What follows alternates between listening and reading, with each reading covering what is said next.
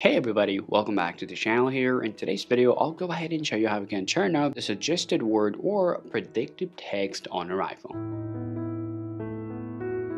So what happens when we just try to write anything on our iPhone, so it actually gives us the suggested word. So let's say, for example, if I type A, for example, here as you guys can see it says and, are, and more. Now this is actually helpful, but some people found it a little annoying. Therefore, they want to know how they can turn this off. If I want to turn this suggested word on our keyboard on our iPhone with iOS 16, the first thing that you want to do, you want to open up your settings on our iPhone, and quickly after that, you want to just open up your general. Tap on there, and now you want to scroll down a little, you'll see the keyboard option. Now tap on your keyboard option here, and now you want to scroll down and simply just turn out the predictive text or just predictive features from there, and now it will no longer show you the suggested word or the predictive word on your iPhone. So if I switch back to my note again, and if I try to write anything here, as you guys can see, now the suggested words are no longer coming up on my keyboard. This is extremely simple and easy to just turn on and off those features on your iPhone. Well, in the same way, you can also turn on the suggested word or predictive text on your iPhone's keyboard. Hope you find this video useful. If you think so, drop a like and subscribe to the channel.